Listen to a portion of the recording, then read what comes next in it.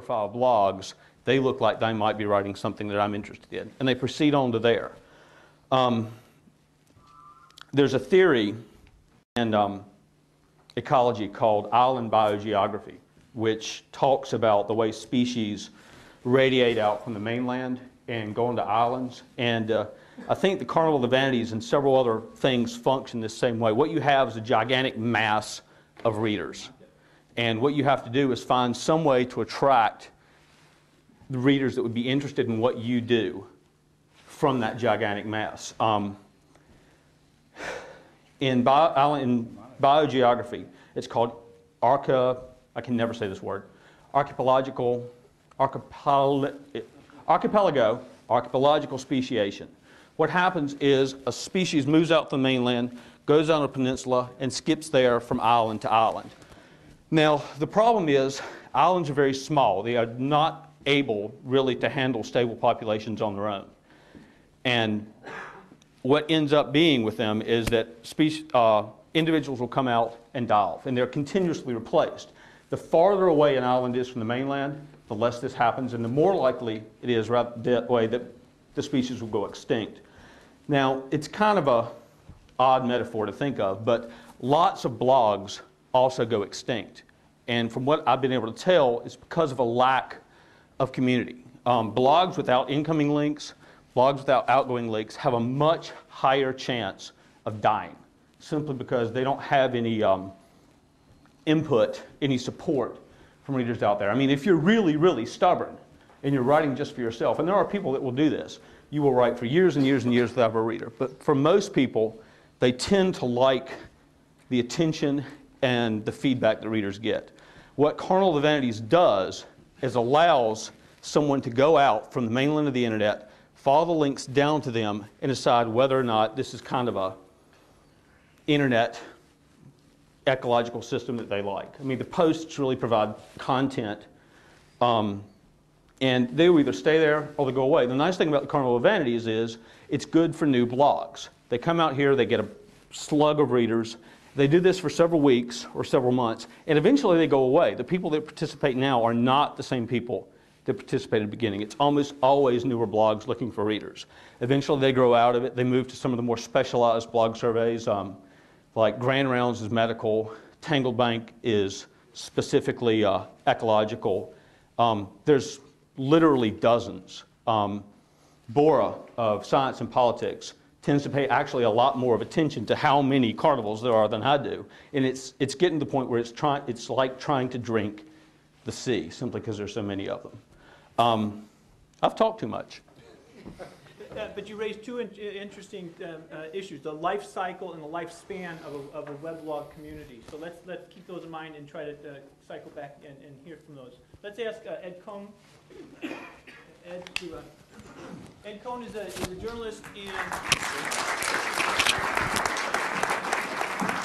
Okay, you end up with kind of a microphone bandolier. Okay. I did. Yes. Yeah. Ed Cohn is a journalist and blogger from Greensboro, North Carolina, and is frequently linked from insta-pundit. So what I'm interested in asking Ed to briefly talk about is how he used his blog and how he's built incoming traffic using this idea of what Sid talked about, links in and links out. That was great. I don't know that I'm the perfect person to answer the question, how do you build massive traffic and community at your blog, since I don't have massive traffic and community at my blog. But the fact of the matter is that's not what I'm trying to do. There's a one-word answer. If you want flow, if you want a huge number of people to come to your website, does everybody know the one-word answer for that? Porn. Yes, I heard it. Thank you. Okay. That's not what I'm doing. Another way to do it, if I'm more into politics and local stuff, another way to get high flow and high visibility is just to be super hard-edged, super partisan. And although, I don't know, maybe John Hood thinks I am, I think I'm not. I try not to be. I try to be sort of in that mushy middle, and, you know, I think I'm right, but I listen to what you say. So if you want to have super high flow and build a community of true believers, be Atrios or be Glenn Reynolds. I mean, and that's great. That's just not what I'm trying to do at edcone.com. I'm very interested in traffic. I want my community to be big, but I'm trying to build the biggest community for my voice that I can build. So number one is define what you're trying to do. And if you figure out a way to sell ads based on traffic flow, porn could be for you. But for me, at edcone.com, I'm trying to get people, local people and national readers, to come and think and find out what we're doing in Greensboro, follow this experiment at the News and Record a little bit. So how do I do it? Well, I guess there are people who feel that there's a purity where you write your blog and you must not do anything other than write your blog and link.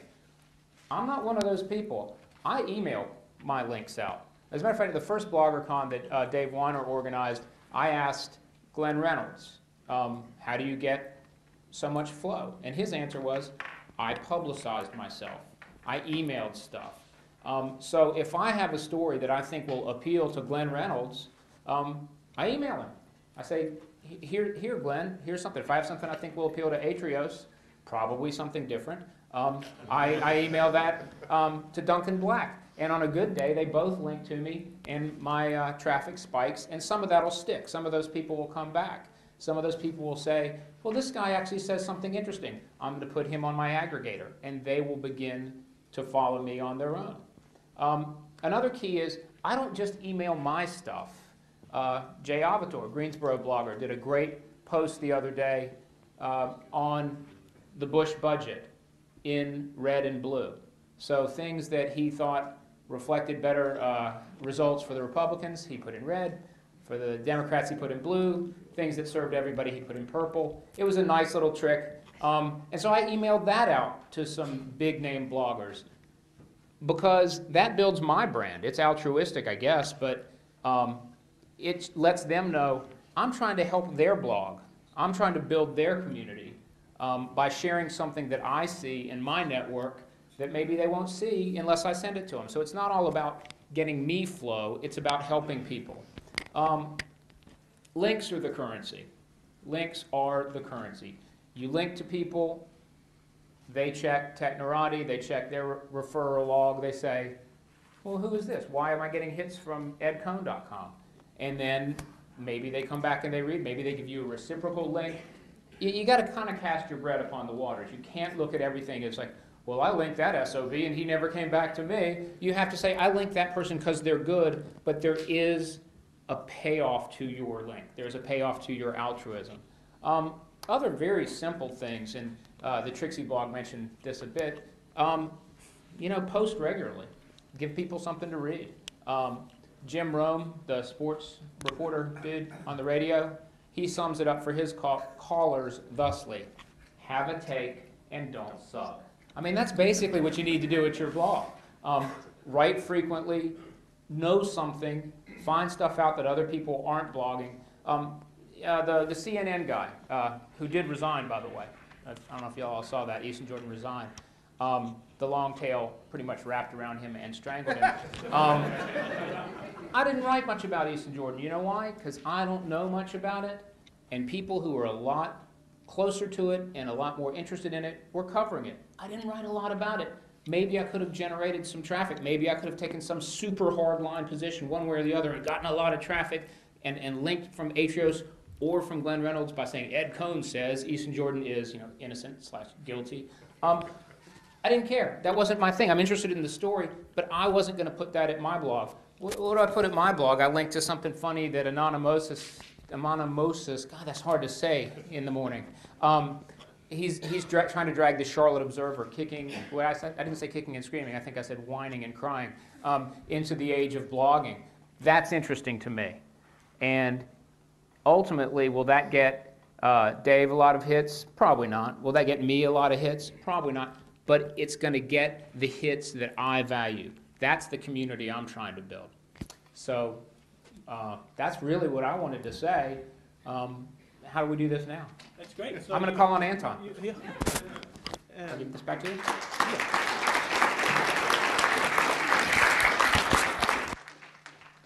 Show the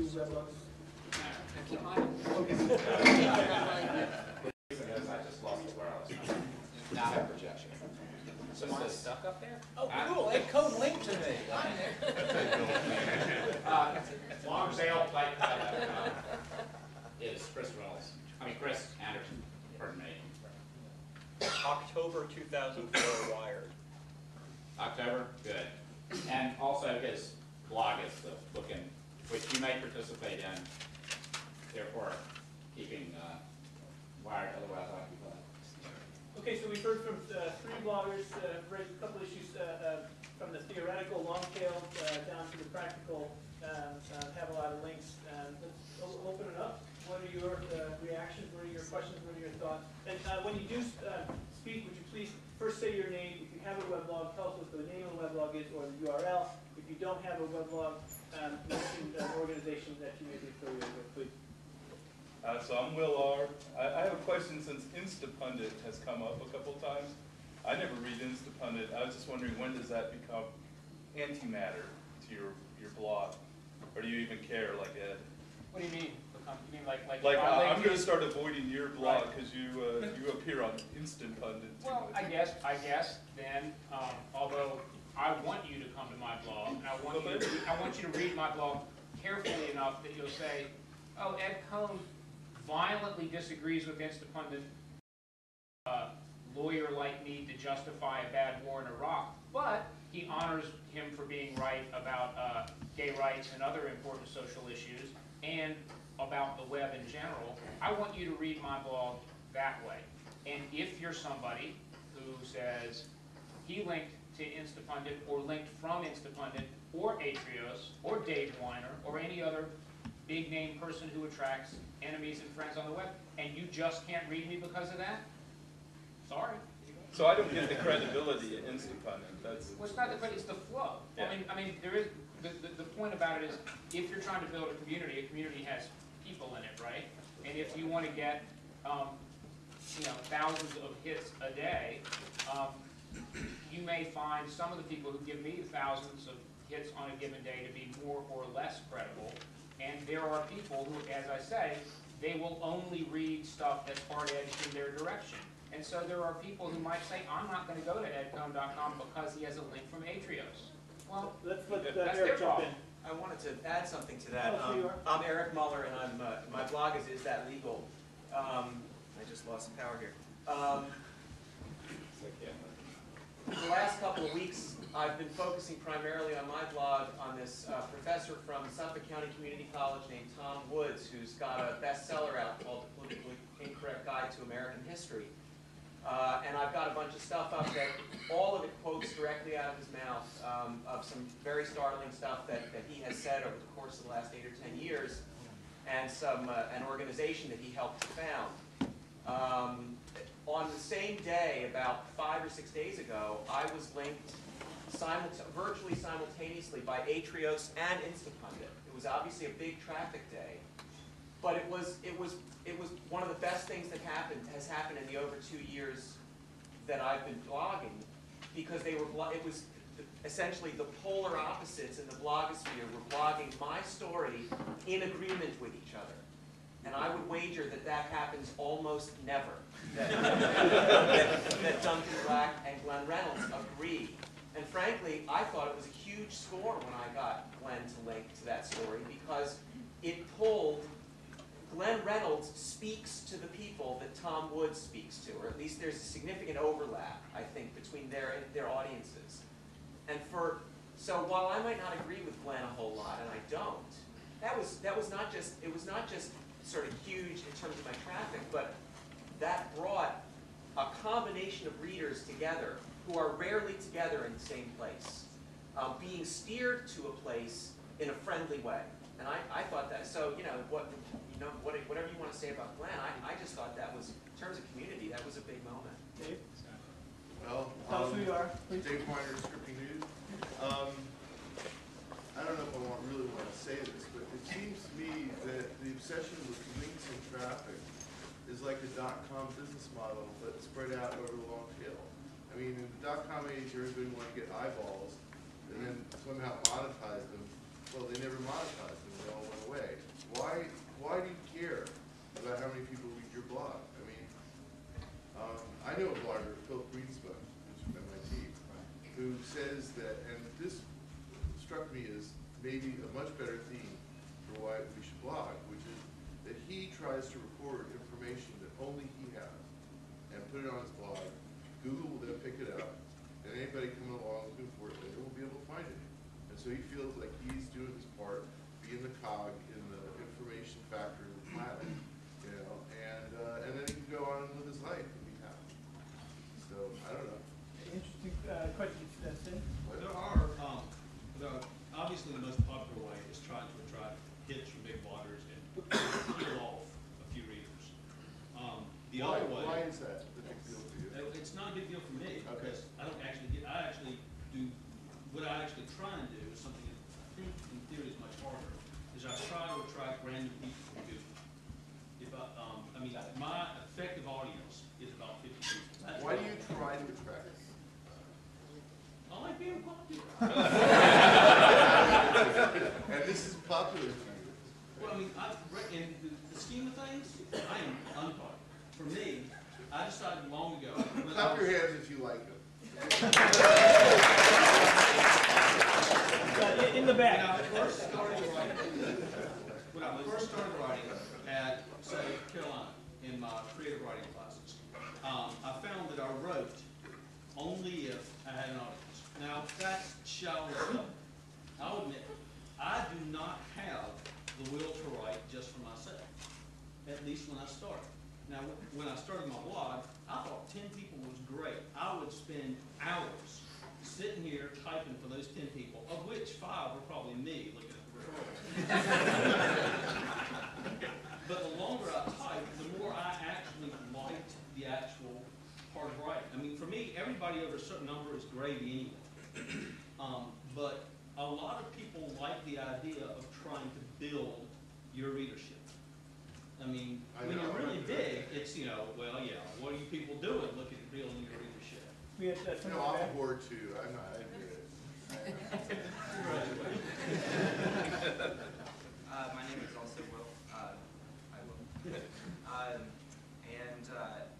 the thing that I'm hearing out of this discussion that I think is kind of interesting is the question of whether there's an ethics to traffic building and an ethics to blog community building.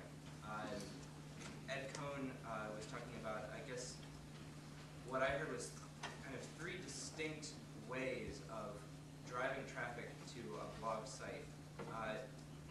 The first kind of being the way of writing what people want to hear. If you write something that people want to hear, you're going to get traffic from those people, and people are going to come back and they're going to say, this is interesting. This is what I want to read. So that's kind of a natural way. If you have content on the site that people want to read, they're going to come back and read your site.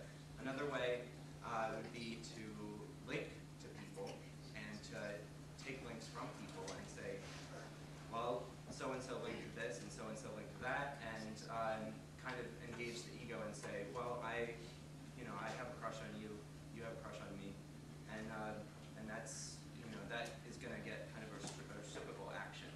And the third way is to actually push the content out to people then, and say, well, I'm interested in this, and I think this is interesting, and other people might find this interesting, so I'm going to actually push the content directly to them in an email or something similar to that. So I wonder if what people think about kind of, what is the right way to do it?